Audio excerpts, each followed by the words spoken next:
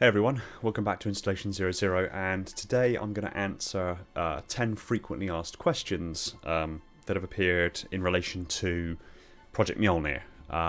There is a channel on the Discord where you can pitch a question and then the community will up or down vote based on whether or not they like the question, what the question answered. And then every so often I'll select 10 of the questions and I'll try to answer them as best I can.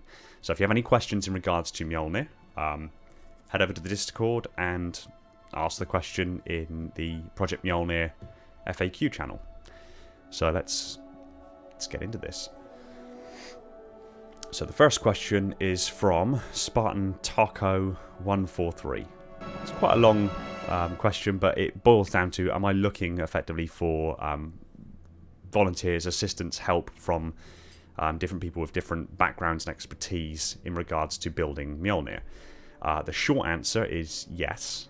The long answer is I am, but it depends upon the stage in which I'm developing at any given time. So I've already sought the help of people who work with fabrics because I'm utterly inexperienced with working with fabrics. I know my material science, but I'm not much good at it on a sewing machine. So I've already sought some expertise outside of my own capabilities in order to get certain aspects fulfilled. I'd be an idiot to not do so. I can't possibly sit here with a straight face and say that I can do all of this on my own with no help from anybody. It's utter BS. The very fact that it's a crowdfunder indicates that I can't just do it on my own. That's why I've asked for you guys to help, which I think so far we've just crested about £10,000, which is fantastic. Really thank you everyone who's donated so far. You're effectively my financiers. You're allowing this project to happen, which is just phenomenal. So that's obviously help that I've needed. Yes, I'm going to need help with aspects of the robotics system and the mechatronics, programming. Although I'm experienced with programming and a lot of these other systems, I'm certainly not an expert. Or I'm certainly not, to the proficiency level that some people are at. And so I would be really short-sighted to not employ the assistance and help of other people. I will probably bring online an applications system, so to speak, where people can. It's not like a job kind of, send me a CV, but people have a vested interest in helping out in a more physical means, getting things fabricated. This, that, and the other. Obviously, the logistics of shipping things, especially if some of the guys who are applying and are interested in helping out are stateside or outside of the UK.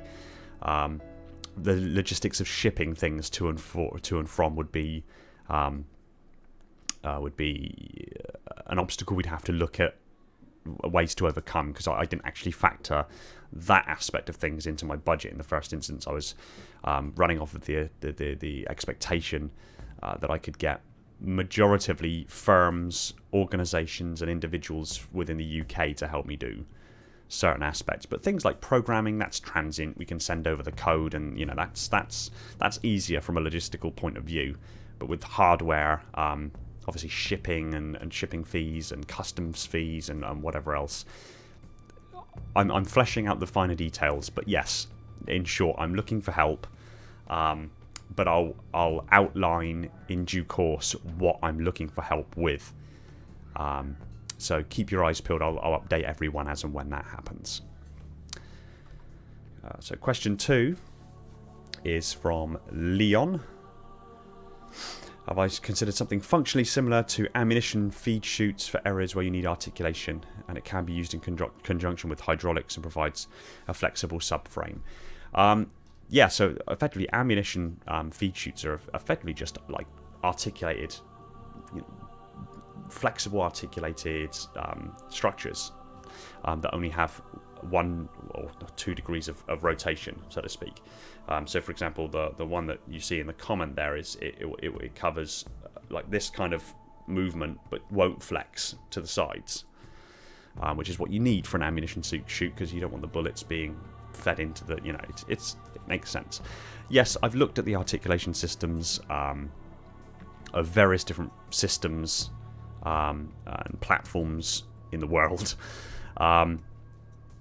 For flexibility, the main issue with flexibility in regards to a substructure is the abdominal area. The chest, so to speak, doesn't really move sort of that much, you know, as in like bending. There's a small degree of movement in the upper spine, but nowhere near as much as the mid spine and upper lumbar. That's where most of your movement is. That's why your abdominals are there. And the issue there is that the point of rotation is within the body, and the spine is a compound joint. So it's a joint upon a joint upon a joint upon a joint. If you were to do just like 2 hinges either side that basically carried the weight of the upper body through those hinges into the lower body, yeah, if you're just upright, that's fine. But the second you bend forward, it's actually going to cause a compressive force on your spine, because it's multiple points of articulation, rather than just one hinged pivot point, so to speak. So yes, it would be fine for that, you know, the vertebrae that are parallel to that axis of rotation. But any above or below, it would create a crushing compression force on your spine. You do not want that, especially when you're carrying a significant weight on the torso. So I've looked at various different systems. Again, if you put hinges either side, okay, yeah, you've got that one bend forward, you've still got the compression, but you've got no flex side to side whatsoever, because they're hinges and they only bend in one axis. I have covered this, I think, in some of the update videos. The functional articulation system I'm using for the abdominal, which is the major issue, is basically a ring at the lower chest and a ring at the waist, and they're bridged by basically passive pneumatic pistons. Obviously, pneumatic being fluid based, as opposed to pneumatic, what am I talking about? Hydraulic, sorry, being fluid based. Pneumatic is gas. So yeah, sorry, hydraulic pistons. So there will be a fluid inside it. Fluid is non-compressible, air is compressible. That's why I wanted to make that clear difference there. So hydraulic pistons would be connected to the waist ring at an angle, and they'd meet a mid-section connection point, which would be sort of halfway up the abdominals, around the belly button level, and then from there 2 more would go out to the ring around the lower chest. And that's just like, for example, on the front, that would be mirrored all the way around, and each piston at one side would be connected directly to the piston on the opposing side of the body, so that when the piston at the front compresses, when you bend forward, it forces the fluid out of that piston through the tubing and into the piston at the back, which opens that one up. Now, obviously, that's a passive system, so that would still require your muscle effort in order to do it. But because fluid is non-compressible, and because it would effectively allow multiple points of rotation and pivoting, it effectively acts as kind of a ball, like a very large ball joint, a compound ball joint that would then effectively carry the weight of the torso and transmit that through into the lower legs, and then obviously down into the ground through the support structure. Because the fluid is non-compressible, would transmit the weight, but would also allow you sort of to flex around like this. I'm actually in the process. I did make a really crude prototype, scaled prototype, sort of about this big, a couple of years back, to explore the possibility of whether or not this will work. I'm revisiting that, and I'm creating another scaled prototype. I'll 3D print the components, which makes it much better, because the big bastard 3D printer allows me, you know, the build size that's required to do it. And I used syringes effectively as the hydraulic pistons, and just connected them together with 6mm outer diameter, 4mm inner diameter PVC tubing. It's pretty straightforward. So I'm looking at creating another scale prototype, so I can demonstrate exactly what I'm talking about. So, because I know that what I've just said is sometimes quite difficult to grasp, so to speak. The powered side of that just comes through using linear actuators or belt drives, something like that, effectively. That when your abdominals engage and you actually put the physical muscle effort into bending, it transmits through muscle sensors to a microcontroller, which outputs to the drive control, which then basically turns on a motor that would pull that down. So that gives you the powered aspect, but it still allows the entire system to float on this non-compressible fluid kind of cushion, so to speak. It's quite complex and convoluted, but I'll show a better example of that when I've finished the scaled prototype. So yeah, in short, I have considered it, but I've opted for something slightly different. The next question is from Adrian Watson. He says, I am an armourer with a bit of experience in designing fully enclosed armours, so I know a little bit about building steel exoskeletons for people and keeping mobility.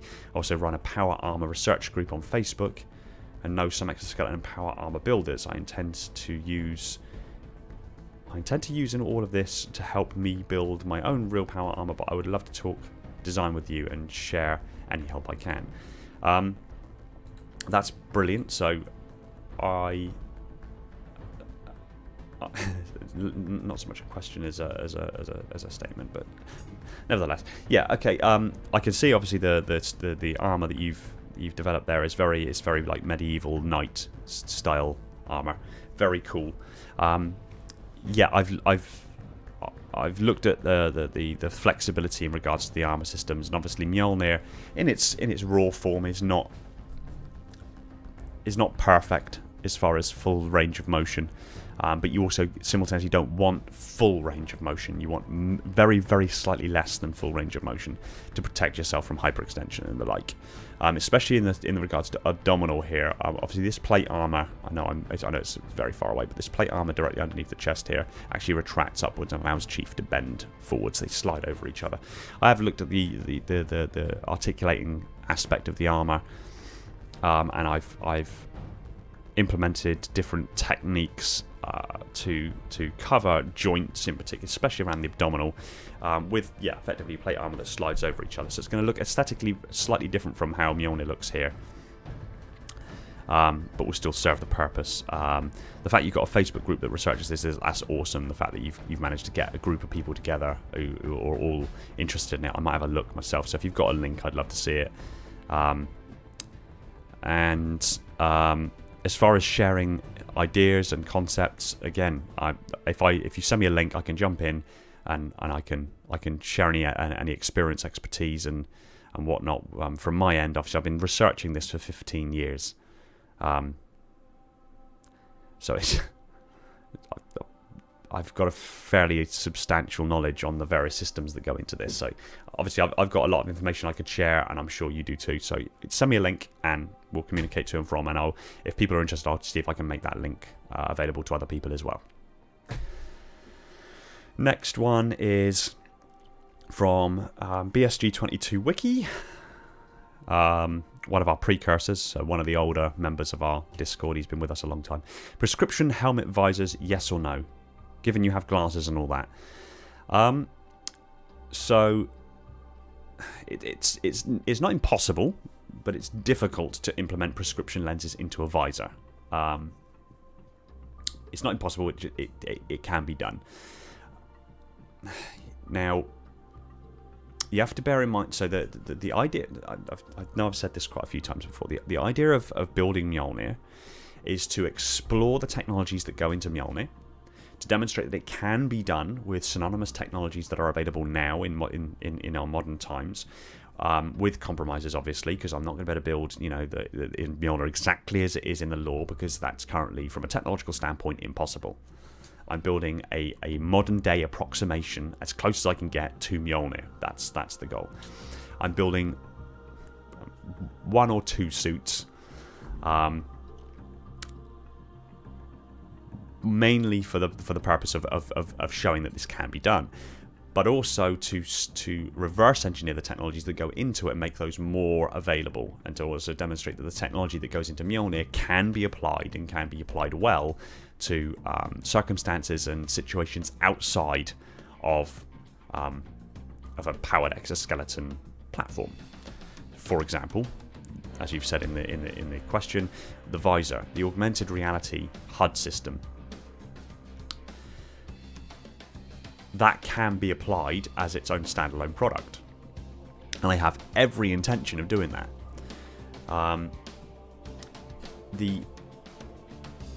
The idea is to reverse engineer the HUD systems that go into it. So I'm sure if you don't know already from one of the other update videos here somewhere, there we go. I've taken receipt of the laser-based Pico projector module that projects the laser image onto the inner surface of the visor onto this refractive membrane. This has actually got another membrane on it to protect it, so because it's adhesive on one side. So that effectively will refract the light of this. This is actually the laser-based module. So that would be adhered to the inner surface of the visor. And this would be inside of the helmet. The actual screen for the projection unit is there. That will be mounted inside of the helmet, and that would project a laser-based image onto the inner surface of the visor, which would be refracted by that membrane. And because it's laser light, it's infinitely focused. This will make sense in a minute. Because it's infinitely focused, you don't need to worry about where you look in your visual range for it to be in focus. And it also means that it bypasses any needs for prescriptions because the light is coherent. So even though your own lens may have degraded to the point that you need glasses, the image will actually be in focus that's being displayed from the HUD. So the idea is, because of how small this is, and I mean, yeah, there's a control board and a few other bits and pieces that come with it, some less essential than others. The idea, considering that this can be powered from a USB cable, so 5.2 volts at 0.1 amp, the fact that that can be powered from something, from such a small power supply, the intention is to integrate this into a small module.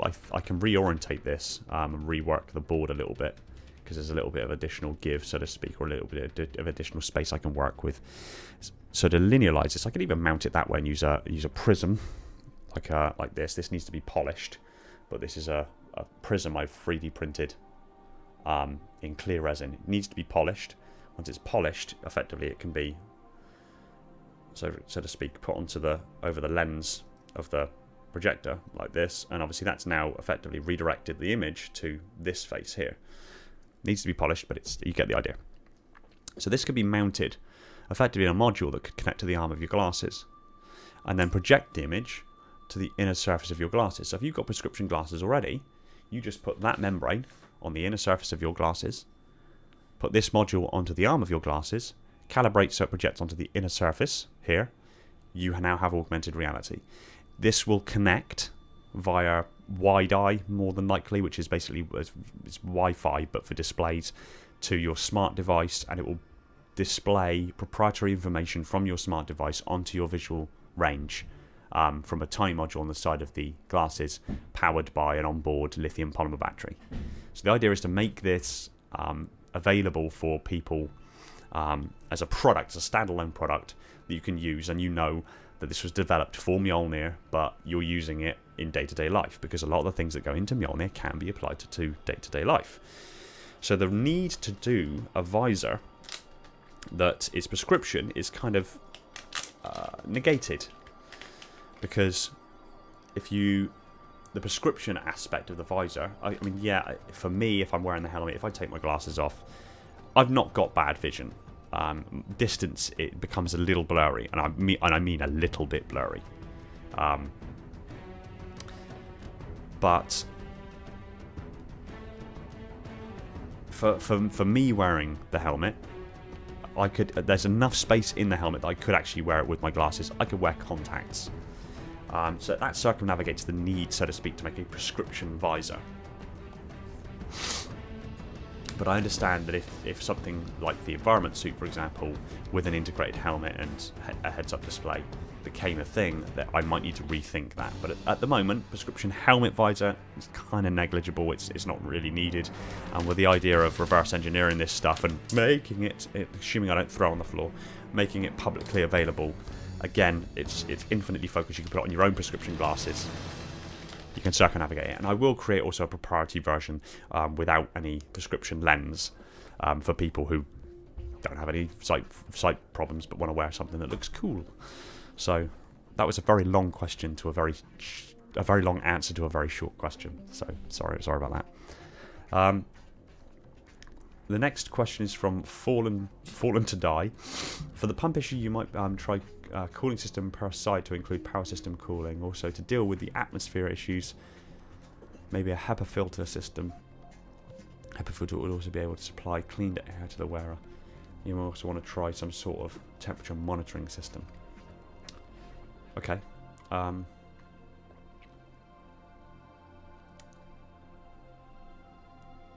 site to include power system cooling. Okay, so this is again, this is more less of a question, more of a recommendation, perhaps. Also, I suppose there is, you know, also to deal with the atmosphere issues, maybe a HEPA filter system. Okay, so yeah, I have full intention for the helmet to actually build in a HEPA filter system into the helmet, so the air is filtered as it's pulled in. You breathe, and then it's exhausted, and it's filtered as it goes out as well. So I have all intentions of putting HEPA filters in. So that answers those parts of the question. You could also try adding some sort of temperature monitoring system. Again, I have electric-based thermometer probes, temperature probes that can be surface mounted on different circuits and inner surfaces of the environment suit and the actual control unit effectively on the backpack and everything like that to monitor system temperature and the user's physical temperature. And I am looking to automate a lot of that process anyway. And for pump issues, the pump I've got at the moment is it can run at 12 volts, pumps 30 litres a minute as I recall, but I've got the one pump effectively in place at the moment, running at 6 volts because it's very quiet running at that, and that slows down the feed rate a little bit. It's, I think about 50% drop, 15 litres per minute.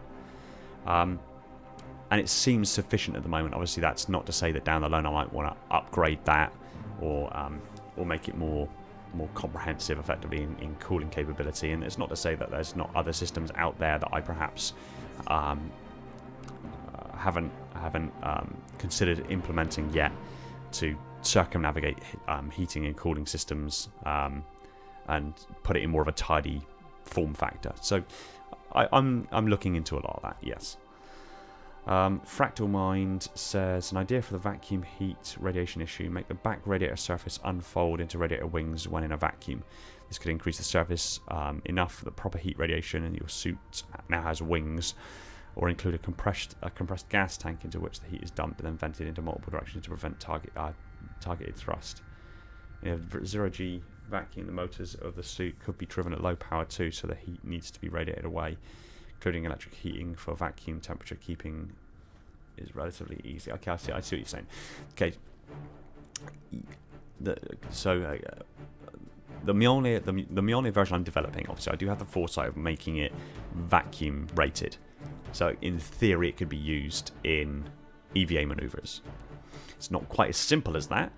There are other aspects that need to be taken into consideration. The extremes of temperature when you're in sunlight and in shade is something that needs to be taken into consideration. The internal pressured environment, whether it's mechanical back pressure that maintains the pressured environment or whether it's an actual atmosphere that's maintained.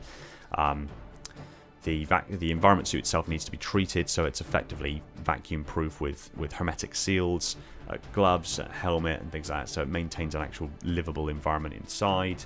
There's a lot of other aspects that need to go into developing the MJOLNIR suit to effectively be capable to deal with being in vacuum or being in an EVA maneuver.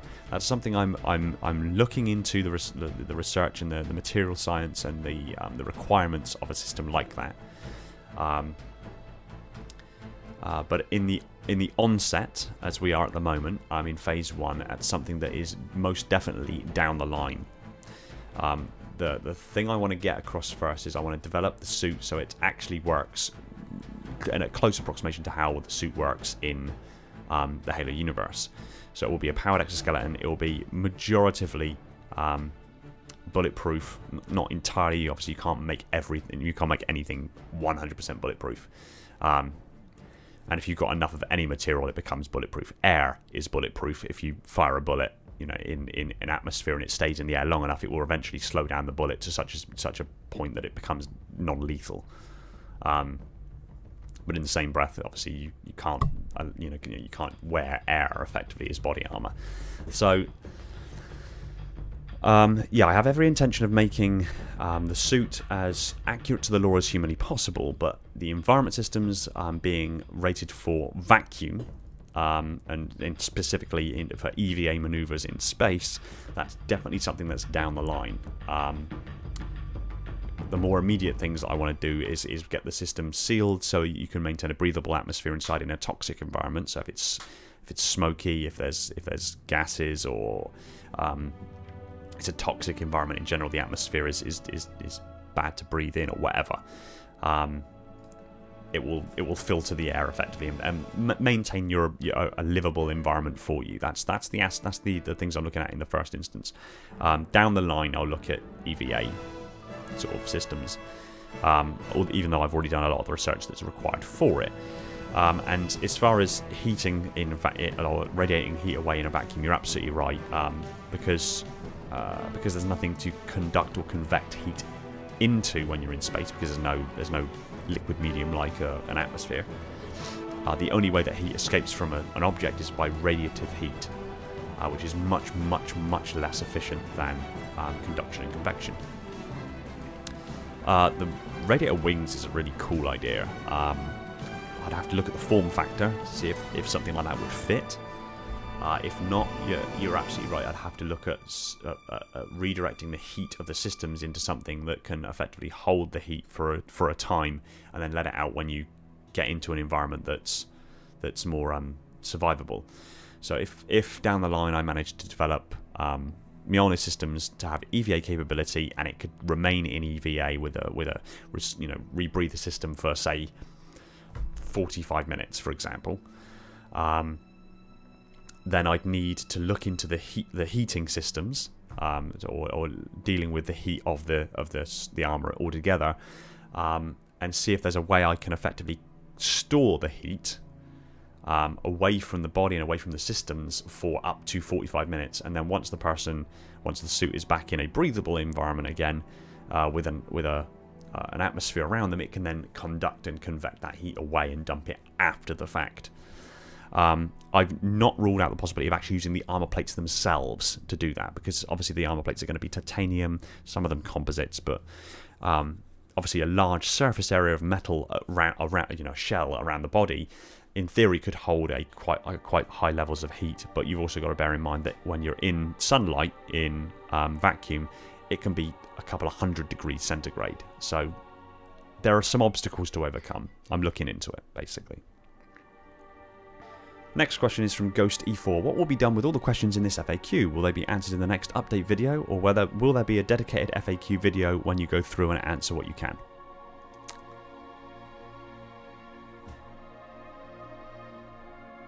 Moving on. Little Tech Witch said, saw the video just now. Something that might help with the help you with the sensors in the form-fitting suit could be e-textiles that integrate sensors into the fabric itself.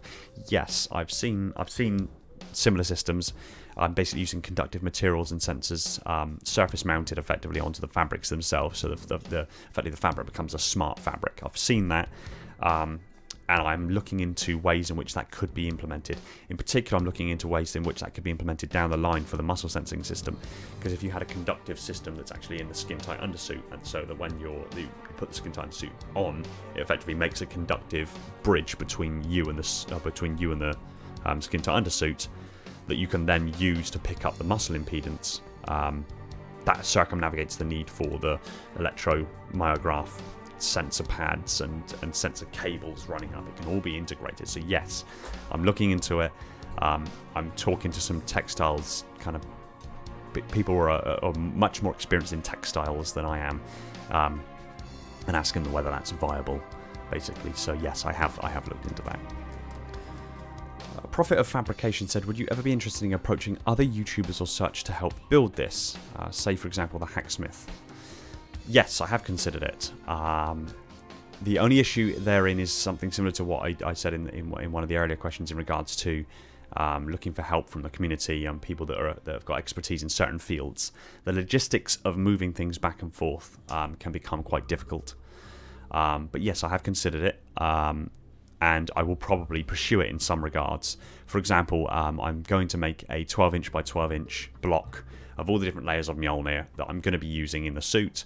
For the sakes of ballistic testing, and I'll probably send that to someone like Demolition Ranch if they're interested in doing it, just to see the viability of just how bulletproof Mjolnir armor really is.